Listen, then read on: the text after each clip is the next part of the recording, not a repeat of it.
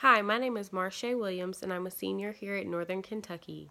My major is exercise science, and I'm going into cardiac and pulmonary rehabilitation. I am currently doing my internship at St. Joseph East here in Lexington. My hometown is here in Paris, Kentucky, and that's where I currently reside.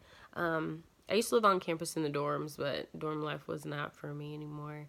Um, what I really want to gain within this class is definitely more knowledge about drugs and alcohol, seeing that that is a major topic in the world today and how people are abusing all of these things. It's just great to learn how it can affect your body and the changes that it'll make once you start and stop, doing drugs or alcohol.